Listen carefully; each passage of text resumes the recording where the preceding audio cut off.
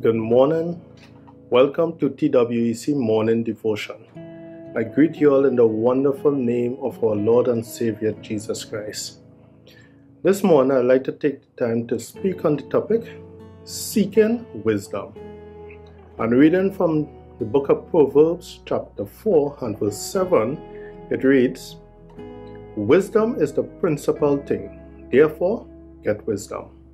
And with all thy getting, get understanding. This morning, before I proceed, I'd like to acknowledge Chris T. Green. Praise the Lord.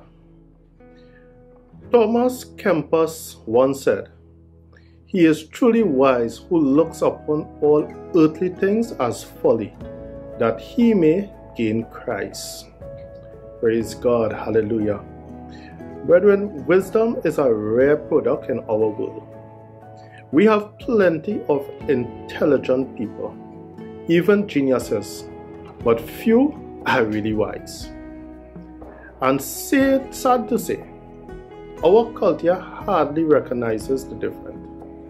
We value status, fame, wealth, and good reputation, companionship, and achievement, which are all not bad in themselves. But none of them satisfy unless handled with wisdom. We should seek true understanding first and foremost, otherwise all the rest becomes mere idols.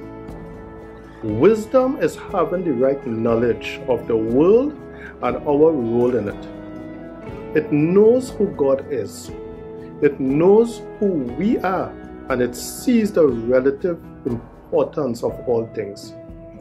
It correctly prioritizes and majors in truth and character before superficial pleasures.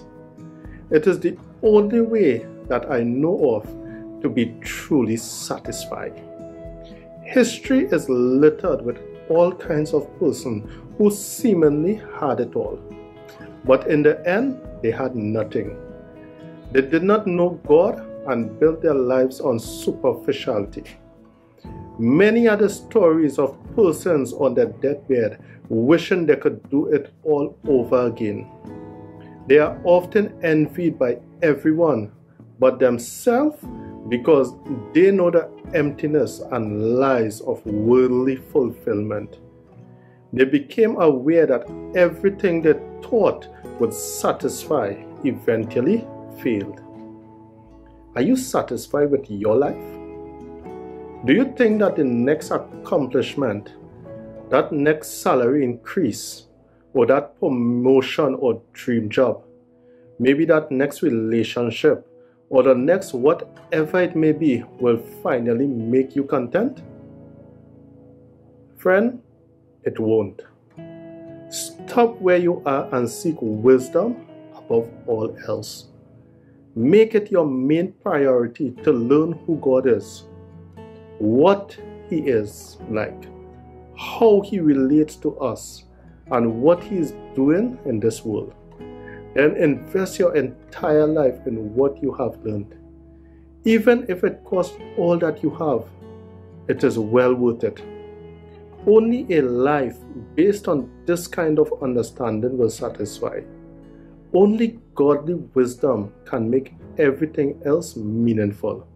So I encourage you today, if you want to be satisfied, you need to seek godly wisdom. So God bless and have a great day. Praise the Lord.